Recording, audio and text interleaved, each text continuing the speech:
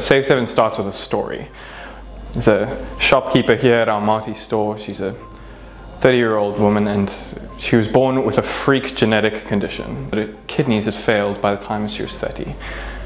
The same was true for her sister, who died 2 years previously awaiting a life-saving kidney transplant that never came. Now she was sitting in the exact same position, quite literally waiting to die.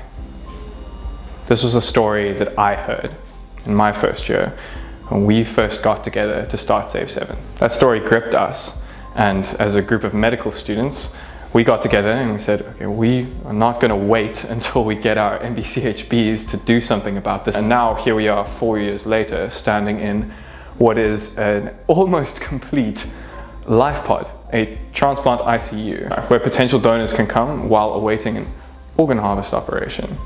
And this operation isn't any ordinary operation, because a normal one will save 1 life.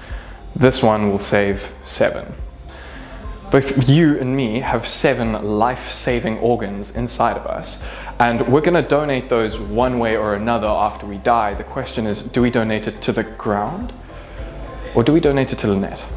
Do we donate it to any of the 5,000 South Africans waiting for a life-saving transplant, for that second shot at life? We have a lot of patients with end-stage organ failure, but we don't have a lot of organ donors.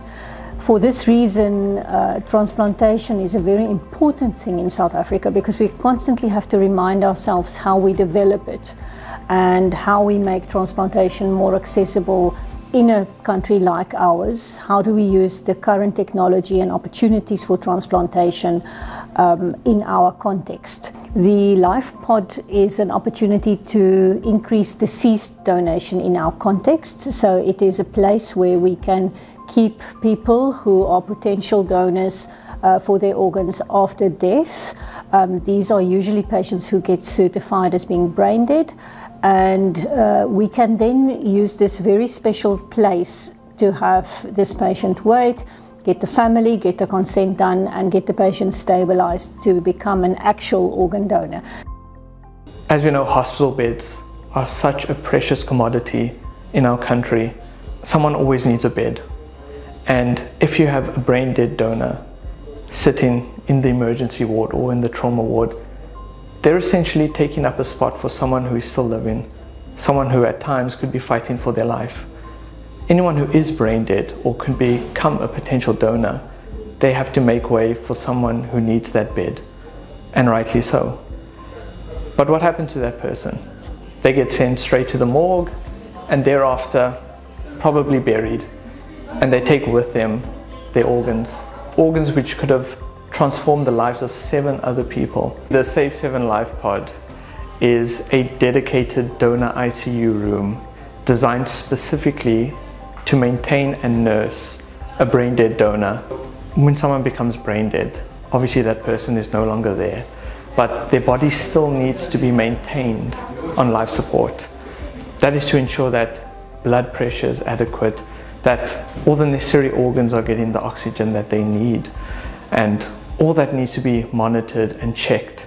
And so this life pod, this ICU room, is kitted out with everything that you would expect, from a vitals monitor to infusion sets to ventilators.